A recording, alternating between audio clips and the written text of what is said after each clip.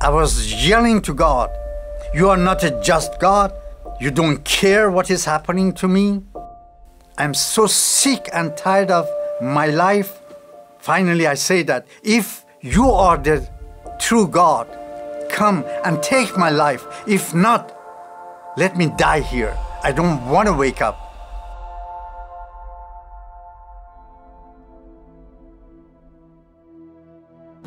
Iran before the revolution, it was really a quiet country, very peaceful.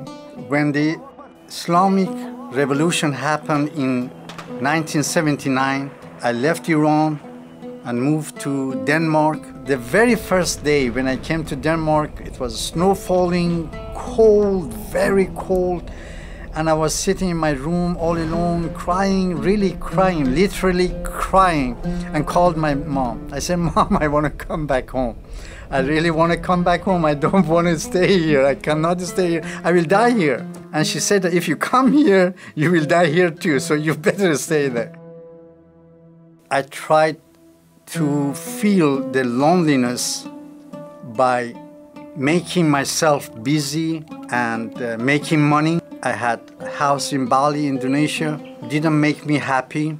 In order to find Allah, I started to go to mosque, doing salat 5 times a day, but found no Allah. And then I went to other religion, Buddhist and Hinduism, Krishna, name it. But no God.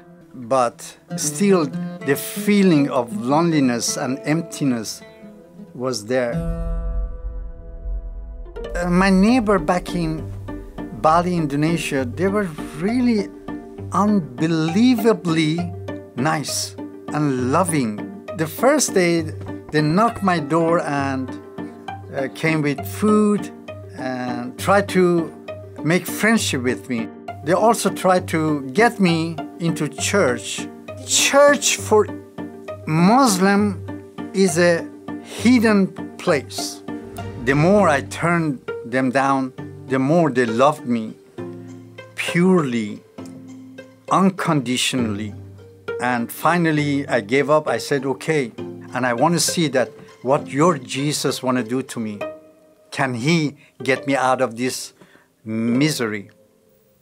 When I came in the church, I saw this guy. Now he told to whole congregation, 4,000 people, "You will be touched by God in different way."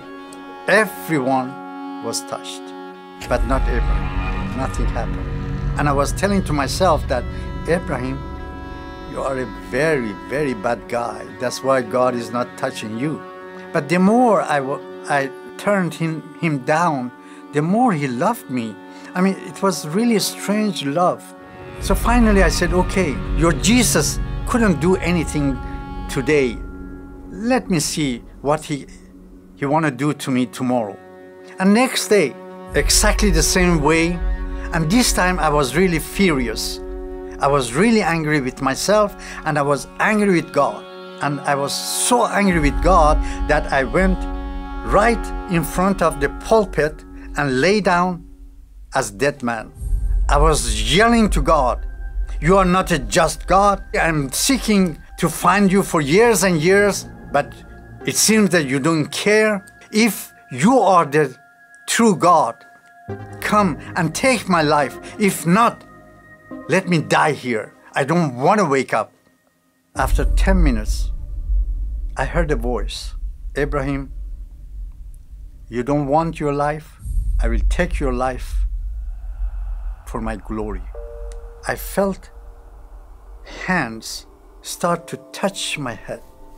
I thought that some of these 4,000 people felt sorry for me and came to me just to give me comfort.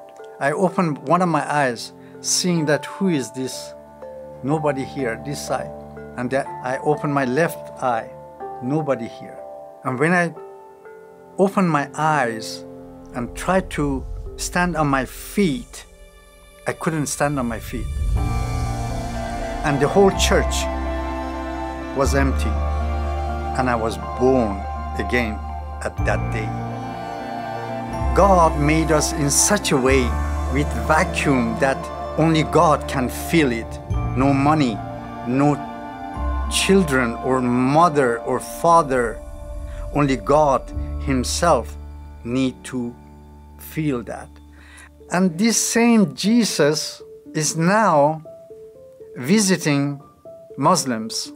Before the revolution in 1979, Iran had only a handful Christians.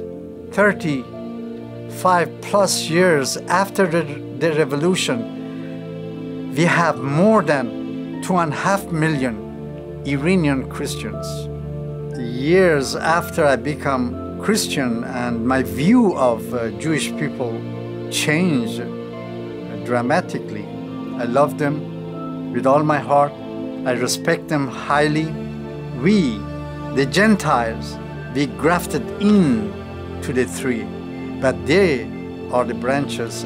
I truly believe that God has a still plan for Israel. And my advice to Christians, do not give up. Keep on loving people. You don't know what is happening.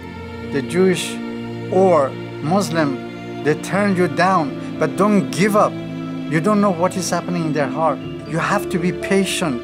You are dealing with human soul, and continue to love people unconditionally. I am one for Israel.